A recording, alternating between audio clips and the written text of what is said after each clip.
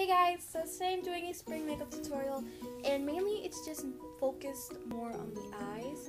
I really love this makeup look, so it's theoretically finally hit spring, and I'm super excited, so I like doing my makeup a little bit more on the brighter side. Hope you guys enjoyed this video. Give it a thumbs up if you did. As well, don't forget to subscribe. I upload every week. Let's get started. Okay, let's go. I'm going to start off by using an eyeshadow base as the primer right before I put on my eyeshadow. I'm just going to blend that out. And then I'm going to take a gold color and I'm just going to apply that right onto my lids. I'm just going to blend that out evenly. Then I'm going to take a fluffy brush and add in a darker color into the crease of both eyelids. So I'm just going to blend that out, and I'm going to do the same thing onto the other side of my eye.